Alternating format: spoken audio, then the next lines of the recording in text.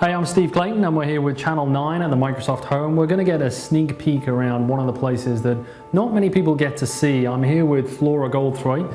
Flora, tell us a little bit about where we are and what we're about to see. Well, the Microsoft Home has been here since 1994, and what we do is we envision the future. We look 3 to 15 years out, and we think about how technology will get integrated into everybody's lives. And we report to Craig Mundie, who is our Chief Research and Strategy Officer, and so we take his vision and we incorporate it into the space, and I'm excited to get to show you a little bit about it. Cool, let's go take a look. Great. So, welcome to our home. Thank you. I pretend to be Mama Higgs in the home here, and we basically show scenarios of how an average family of 4 will live in 3 to 15 years. This is like a concept car, so some of the things that I'm going to show you are things that we know are possible, but we have no idea whether they will really show up in the world in the way that we're suggesting. Okay, so what's the first thing you've got for us? So we've got this conductive charging plate here. I'm going to set my phone down here. You'll see there's actually some interface available as well. So one of the things that it does is it actually can charge my phone. You can see it's charging right there. There's connectivity, and there's some information associated with it as well. Other devices I can put down as well. I've got my watch here. I'm going to set that down. Now my watch isn't the smartest device I have, but there is a sensor in it that's capturing information about my health. It's capturing actually heart rate information. So what I'm going to do is I'm going to drill in and get some details about that. There are other devices I'm actually using that also capture information. Automatically it pulls me down a health and wellness center. There's an overall well-being that I can see, how well I'm doing with health targets. You can see here I might be wearing a contact lens or a patch that's also gathering health information. I'm going to go to my fitness record here. The fitness record has activity level, heart rate, hydration. This is pretty cool to be able to have this information access from this tray here. So it helps me to maintain a healthy lifestyle. Let's move on and look at some other things.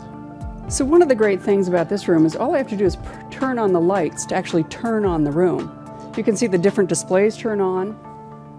And this is, I've been here a few times with you, Flora, and this is probably my favorite kind of demonstration in the house. It's this idea of everything in my world becomes clickable. So can you show us what you've got here?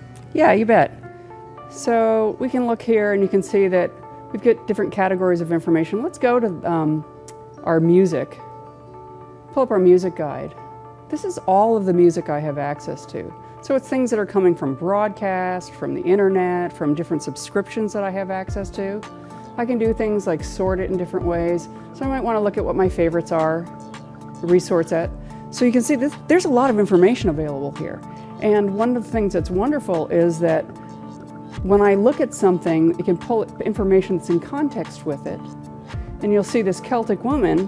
I can look at other things that are associated, like, for example, previous concerts that I might have gone to. Up here, there's actually a travel show that has a bit about Irish music festivals in it. Let's choose this one, because what will happen when we choose it is it will index forward through the program to the point where the Celtic music starts. When I pause this media, one of the things that we do is we actually bring up a pause accelerator. And we can tell what's going on in here. So there's metadata that's associated with this particular frame of this program here that can have some details about what we're looking at. But the other thing that we do is we actually analyze the picture itself. We take a picture and we can easily tell that this text, what that says. We can see that this logo, what that is. We can look at items like this. And you'll notice over here on my list, the Contoso backpack, that's this backpack right here. If we scroll down here, it offers the bus schedule, offers information about Cruddy's Pub. So what we're doing is we're doing a visual analysis of the image that we're seeing here. And we're doing an image-to-image search and relating those together. Today we're accustomed to doing text searches on the internet, but here it's image-to-image. It's pretty cool. Cool stuff. So what's next, Flora? Let's go check out my daughter Alex's room. Sounds good. Hey, but what's this thing on the wall? Oh, that's a really cool digital bulletin board. Let's save that for next time when you come. Okay. So Alex, of course, has some of the coolest technology in the house. And we've got this digital wallpaper. As I walk into the room and actually commit to being here, we'll turn on the rest of the room. And these are digital display, and they can show any scene that she wants it to be. Right now she's got a skateboarding theme up. It's pretty cool. She's got her favorite band playing right there. Her avatars of friends that are online right now. So this is really this great ecosystem of a lot of different technologies that she's plugged into right now. You can see that there's text messages coming from a variety of social networks that she subscribes to, whether it's Facebook or Twitter or her friends just texting her. That's all coming in here live. And so, you know, it's a pretty immersive experience, but it can change very easily. All I have to do is point to the corner here, and you can see there are a variety of different places that this room could become.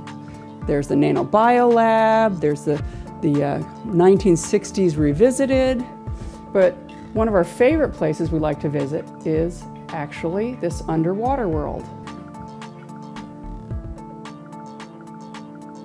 So as you can see, it's really immersive. She's been studying at the aquarium, doing volunteering down there, and so this gives her some extra time with the various fish. Very cool, Flora. I know we've got this great digital mirror over here. Oh yeah, that's really cool. But let's save that one for next time too. Okay. There's one last thing I want to show you in our entertainment room. It's very cool. So Flora, this looks a bit like the demo we saw back in the room earlier on. Tell me what's different about this one. Well, there's one thing I didn't get to show you that I think is really cool. So this is the same music guide that we were looking at.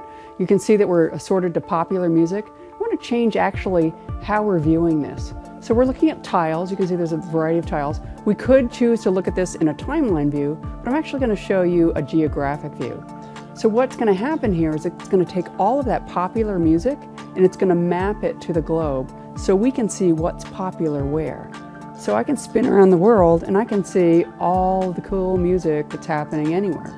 At any time I want, I can drill in, say to Brazil here, and you'll see that it comes up with some pretty cool stuff. You'll notice that some of it's actually American music, but there's some things that I don't recognize. Yeah, it looks like they've got Bieber Fever too. Cool stuff. So that was it, our kind of sneak peek, a look at some of the stuff that's on show here in the Microsoft Home. We didn't get to see everything, but we got to see some great new technology, and hopefully we'll be back soon to show you the rest of it. Yeah, looking forward to having you all back. Thanks.